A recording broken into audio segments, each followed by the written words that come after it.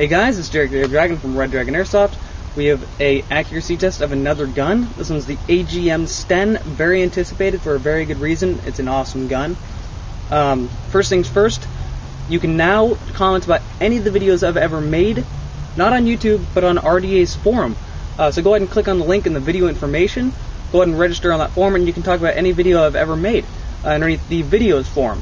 And it'll make more sense once you go there. But I hope to see you on the forum. It's overall a lot easier to use than YouTube, and I think you guys are going to be a lot happier there, because I know I am.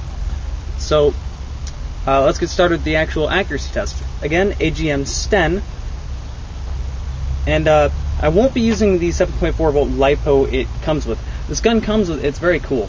It comes with a, let me dig it out of one of the millions of pockets. Cargo pants are awesome.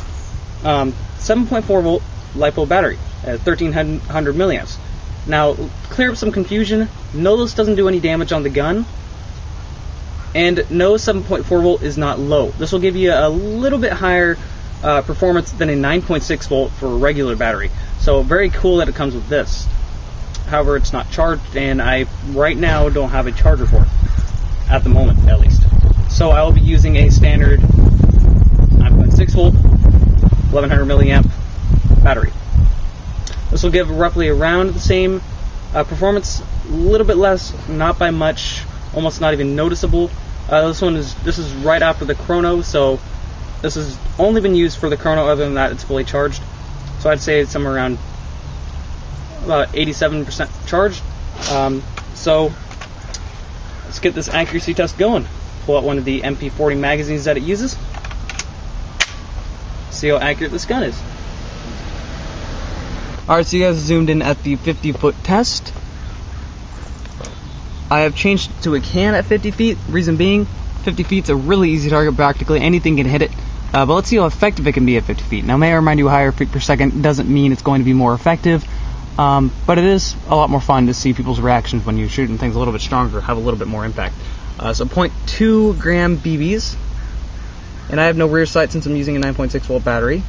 But see what we can do. And this gun has no semi-automatic, it's just full, so no semi. So let's go full.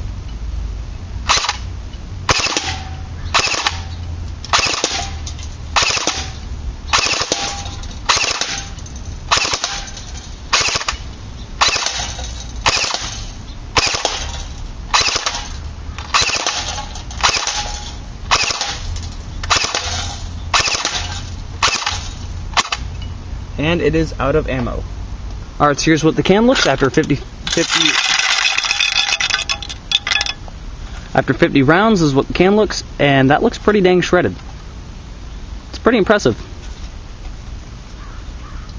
So at 50 feet, this gun is a submachine gun meant to be used for CQB, and I think it shows. Alright, so you guys zoomed in at the 100-foot test. So, just plain full auto, no semi-automatic, just like the real one. And let's see what this gun can do.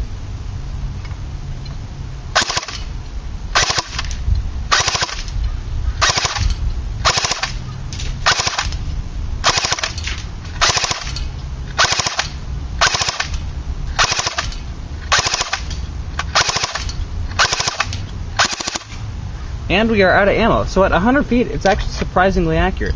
I was not expecting it to be too accurate. I thought maybe at 100 feet it might miss quite a few times. But basically any time that we did miss, it was me slightly moving my hand, as I am using the gun without the stock, which makes it very, very hard to shoot because the stock basically is the grip. 9.6 volt won't fit in the gun like a 7.4 volt will, so it's kind of hard to fire it. However, 100 feet, basically we did miss, and if that's a human-sized target at 100 feet, you're going to hit it every single time. Alright, so you guys are zoomed in at the 150-foot target. This is really when you're going to start pushing the gun. Let's load the 50-round magazine in. So, 150 feet. Let's see how accurate this submachine gun can really be. Already hit it.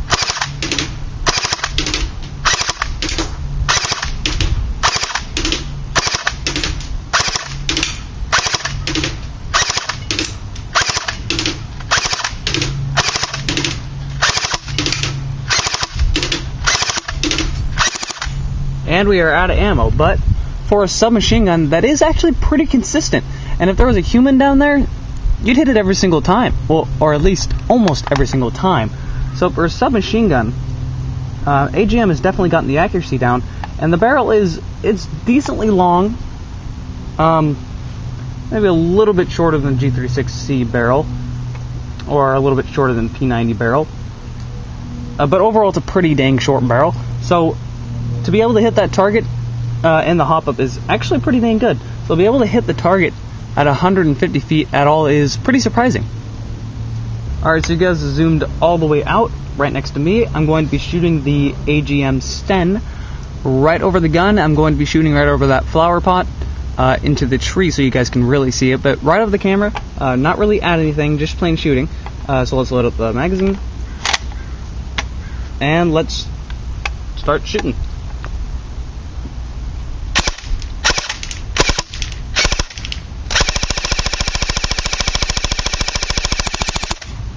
And we are out of BBs.